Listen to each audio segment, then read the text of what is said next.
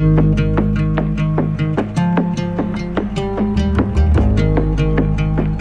February 2023, the City of Casey endorsed the Climate Action Plan.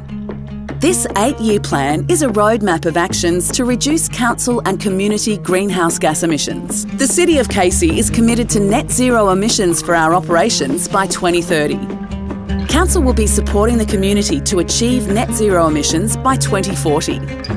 A lot has already been done to reduce greenhouse gas emissions, with Council reducing its emissions by 60% between 2016 and 2023.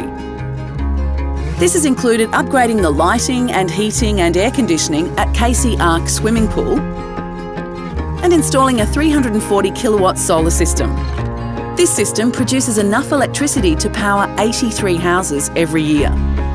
Council's corporate fleet includes 13 100% electric vehicles and charging stations.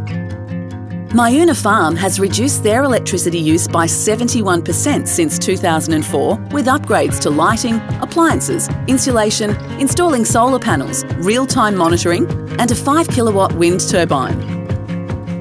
1.45 megawatts of solar panels and 100 kilowatts of battery storage has already been installed on council buildings, with a further 150 kilowatts of solar panels to be installed. Over the next 3 years, over 8,000 decorative streetlights will be upgraded to energy-efficient LEDs. Planning is underway for the development of a 5 megawatt solar farm in Cranbourne, creating clean, renewable energy for council's facilities. Council's buildings will continue to undergo energy efficiency upgrades, including electrifying our buildings to reduce reliance on gas. The City of Casey is committed to achieving our net zero emission targets. It's up to everyone in the Casey community to reduce emissions. For ideas on what you can do, visit the City of Casey website and search for sustainability. Together, we can transition Casey to a net zero emissions city.